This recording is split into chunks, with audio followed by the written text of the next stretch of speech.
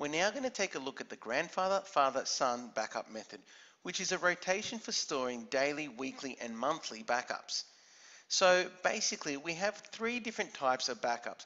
A grandfather backup, which is done either on the first or last day of the month, once a month, which is a full backup of the entire system. A father backup, which is done on the first Monday or the last Friday of the week, which is conducted weekly. And a son backup, which is conducted daily. And basically between these three backups, we have backups that cover the whole month, a whole week, and a whole day. And they're kept for a certain period. Grandfather backups are kept for a whole year, father backups are kept for a whole month, and son backups are kept for a whole week. Okay, and it's using these backups in combinations of full and incremental backups that we can develop a backup plan for backing up all our work in our organization.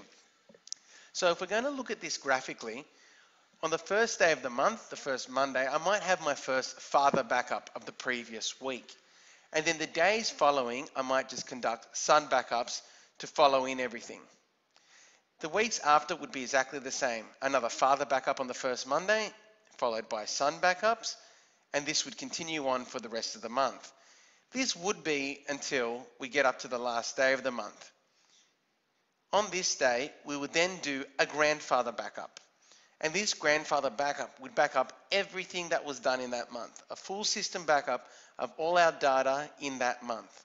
So these father backups in red, they'd be kept for the entire month, but the grandfather backup would be kept for the entire year.